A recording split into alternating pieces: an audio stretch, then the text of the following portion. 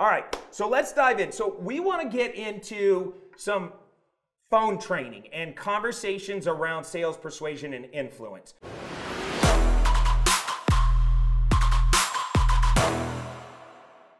First off, 5 tips for phone mastery. We're going to start going fast, all right? These are the types of trainings that we do when you're in our mentorship program, when you're in our Do Deals With Me community, when you're in our Discord group, when you're in, when you invest in the AI real estate system. These are the types of trainings that are in our online learning center, all right? So I'm going to go fast. First off, 5 tips for phone mastery. Tonality. How important is tonality? Crucial. There's only 2 people on the phone call, right? So who's going to control the tone? Are you going to leave it up to them? They may be having a shitty day. So are you going to have a shitty day with them? So if you start turning up the corners of your mouth, I could say the exact same thing over and over, but when I turn up the corners of my mouth, you can actually hear that I'm smiling. So bring them out of their dark cloud. Bring them into a happy place. Get them into a position where they're open-minded, I use that term a lot, where they're open-minded to discuss selling their home with you. So tonality is everything. You have to control the call. Somebody has to. So it should be you. If I do this on the sales floor, it's not because I'm doing a Disneyland wave. I'm letting my staff know to keep upper hand. Don't let them railroad the phone call. Make sure that you're in control and make sure that you're leading them to a happy place, a motivated place where they want to do business with you. Right now, we're just talking about doing business. But if we get into a contract, we're actually doing business, and it's always selling the next step. So tonality is everything. Yeah, and just so you guys know, tonality is just the modification of your tone of a person's voice. So if you're excited, you're going to be smiling like Forrest said, and you're going to be really happy and talking kind of high-pitched. And then, you know, if you're kind of serious and you want to take it down a little bit, you're going to lower your tone and drop the tone of your voice. All right? I always like to mirror. Yeah, I always like to mirror what the seller's tonality is, because sometimes they don't want a hype man. They just want a normal person that is on the end of the phone. So, you know, I love the bring in the energy side, but if they're monotone and they're not high energy, you're supposed to be mirroring them to have the best results in my experience. Yeah, true. So start off with mirroring, and if you can get them to be a little bit more motivated, a little bit more excited over the course of the call, utilizing your own tonality, that's going to set yourself up for a win. Probably the best advice is just to go slow. In the beginning, slow it down. Yeah, you're really just supposed to build rapport and have them almost be a friend. You got to keep yourself out of the friend zone because you are there to do business, but you're always going to be able to leverage your higher authority, and that's why, hey, I don't get paid unless we get a deal done. I'm on your side. Just be honest with me. What's the mortgage looking like right now? What is the plan? If you were to sell this, what would happen? If you could wave a magic wand, tell me the story about what happens next, right? Because the more I can understand where you're at, I can figure out how to solve the problem. One of my other great friends, he calls it finding the bunny, right? Just figure out how to find out what the problem is and then solve the problem. So instead of worrying about, do you have a real estate license? Do you have a website? Figure out if you know how to solve somebody's problem and actually care enough to let them carry the conversation and talk, because if you're talking, you're losing. So those are some quick pointers. You got to really think about it like you're a question asker-er. That's your job on the phones. Your job is not to be a solution provider in the beginning. Your job is to build rapport and extract information. How you sound credible, especially when you're new and you don't have a lot of credibility, is to slow down your pace. Think like late night FM DJ. That's it. If you talk like a late night FM DJ, you're probably going to do pretty good. So slow it down, and by talking slowly, it makes you feel more credible even when you're new. Use your body language. When I first started, I actually wore a suit when I made my calls, even though I was in my house, even though it was 9 a.m. in the morning, and I just literally changed out of my PJs and I put on a suit. I had a mirror, a full-length mirror in my office so I can see myself, and I would catch myself every once in a while in the mirror slumping over making my calls 2 hours into the calls, and I would catch myself. I'd be like, oh, come on, Sperber. Roll your shoulders back. Smile. Talk through your eyes. Smile through your eyes. Talk through your teeth. Brings a little bit more energy to this, so that way it's coming across through the phone. All right? Because body language, if you think about your physiology, I recommend to a lot of my students, stand up. I'm a walker and a talker, so I like to pace around. Maybe you guys can relate. Maybe you get one of those little treadmills that go underneath your desk, so you're kind of moving and getting the nervous energy out while you're making your calls. And how we communicate, 7% is the words we use. Most of it is the tone of our voice and our physiology. Right? So it makes a big difference. If all you do is like you're making calls, but you're on the go and you're going through the grocery store checkout line, or you're driving in your car and you're trying to have a real conversation with a real seller. What's our average wholesale profit? About 15. 15K per deal. It's increased. Yeah, we're in the low 20s on the average right now. Okay, great. Yeah. If you had a phone call that was worth $20,000, should you take it serious? I mean, it's kind of a no-brainer. We're not selling Cutco knives. We're selling the #1 biggest asset in a person's life. So get your physiology down.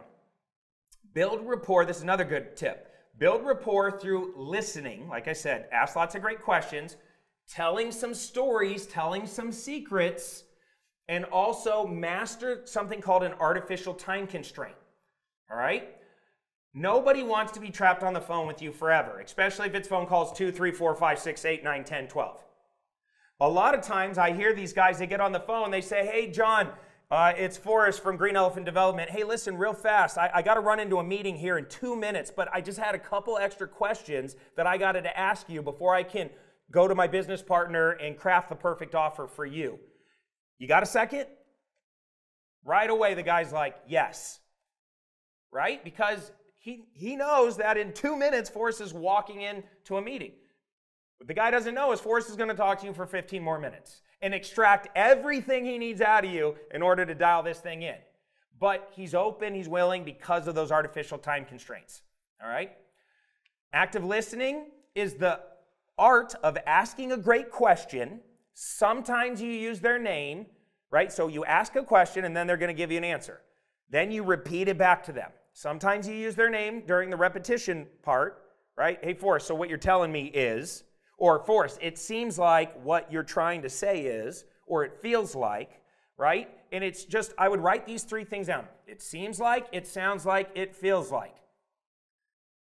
Because when you repeat to somebody their response, but in your own words, and you start it off with, well, Forrest, it sounds like, or it feels like what you're trying to accomplish is this. Am I right on that? They feel heard. They feel love. They feel connection. They feel rapport being built. All right? And then after you repeat it, you just stop talking again. And you let them go, yeah, that's exactly what I'm talking about. Thanks for listening. Yeah, and now we're connected. And we can move on to the next step. All right, so volunteering information about yourself. Most of you guys are good storytellers. Most of you guys can memorize who you are in your little 30-second pitch and why you do what you do and how you do what you do and why they need to do it with you and what's in it for them if they do it with you and all that stuff. So pros write stuff down, they memorize it. This should not be, you're not winging things. You should write down your 30-second pitch. If I ask you at a networking event and I say, hey, David Sylvester, David, man, good to meet you, brother. Tell me about your business and what you got going on. If you can't clearly explain it in 30 seconds or less, and you're rambling for 8 minutes, and we're all over the damn place, and you can't even elaborate exactly what you do and how you do it and what's in it for me if I do it with you, then you failed. Right away, I'm mentally checked out because I want to do deals with pros, business with pros, people that are serious about making money. What's the difference between an amateur and a pro? Pros make money. Amateurs fucking have a hobby. Like, I don't want to deal with people that have a hobby. I want to make money, and I want to make money fast, like yesterday. And so we have all our students write out their 30-second pitch and give them some examples and all that stuff so that way they can dial it in. All right. I don't want to go too much into this, but here's a couple sentences that will help you get into the telling secrets mode, right? Like sometimes in the middle of a conversation, I might just, call out the seller's name and say, look, I'm a little bit embarrassed to admit this, but my parents were in the same situation as you. They almost lost their home to foreclosure and things were falling behind, but thank God there are solutions out there that we were able to finagle together, and at the last minute we stopped the foreclosure, saved the family home. I know the stress that you're feeling right now. I bet it's a lot, right? So it's like these little things that you practice doing during these phone calls build rapport. Asking for help. If you are just talking at the seller, that's one type of relationship. But if you identify the gap and you transition to the same side as the table as the seller and you say, listen, how can we collaborate on solving this? And I use this a lot. Help me get there. Oh, that's a good one. Help me get there. When for instance, I had a seller, this was in Southern California, and he called up, he was going through a divorce, wife's ex-wife is still in the house, and he said, you know what, just light makeup. It's all you need, and here's my asking price. And the asking price was way up here. And I said, I'm looking at the photos, you know, I totally agree with where you're coming from, but I can't get to your price based on the condition. Help me get there. And basically what you're saying is, sell me the pen, right? Help me get there. And this guy, I shut up. For 11 minutes, this guy went on a rant. And by the time he was done in 11 minutes, he went from starting with, it just needs a little light touch-up, to in 11 minutes, he literally said, yeah, you're right, it's a full gut. Yeah. I didn't say anything. I just let him go for 11 minutes. I said, help me get to that price. Yeah. By the time he was done selling me this property, he realized the only thing he had to sell was a full gut property. So we ended up getting the property tied up for the price that made sense. That's a good one. Last tip, tip number 5, don't focus on what they are saying. And this is important. Focus on the emotions that they're probably feeling and what they're most scared of. That last part is so important. This is like, now we're going into higher level thought of sales, persuasion, and influence. It's, how many times have you gotten an argument with your significant other or somebody really close to you, and it's like two people talking at each other, right? That's all we're doing is like, I say my position, then you say your position, then I repeat my position in a different way, and there's like, we're colliding, right? We're not actually listening. We're not making any progress because we're not really paying attention to what they're feeling and what they're most scared of. And so I like to listen for clues. Are they scared? Are they pissed? Are they embarrassed? Are they anxious? Are they excited? Are they regretful? Are they overwhelmed? Understanding basic human psychology is people will run away from fear much faster than they will run towards pleasure. Some of that is just, you know, giving them the excitement that they get to purge. They get to move on from something that's a problem, and they get to hit the reset button. So you're painting that picture that there's a brighter rainbow on the other side of this. Let's just work together to get through this obstacle. It's, you know, it's just, it's a problem. And you should sell hard. You should have confidence in this because you know that you're the best and what you're providing is the best option for them. You need to believe that. I mean, as a for instance, and I use this with sales staff, if I told you I'll give you a $10,000 bonus if you close this deal by Friday, or I said if you don't close this deal by Friday, you're fired. Which one of those angles is going to get you to close the deal by Friday? If you don't close it by Friday, you may not get the bonus, but you keep your job. But if you don't close it by Friday and you lose your job, you're way more motivated to protect a loss than you are to gain a win. So it's really analyzing, you know, where their weaknesses are and coming in with those solutions, but pointing out the fear and the pain of staying in this property. Maybe the mortgage payments are going to add up if they keep hanging on to this price. And right now is the best time to cut and run. Yeah, just think of it like a teeter-totter, a seesaw, right? You got positive benefits and negative issues. And the positive benefits is like building rapport and trust. The negative issues are like emotional roadblocks that the seller has. And so, yes, there's invisible things. We gotta build the rapport, we gotta build the trust. We do that through the active listening and the storytelling and the solving of problems and identifying the gap and circling over to their side of the table and making them feel like we're collaborating towards a solution and all of those things.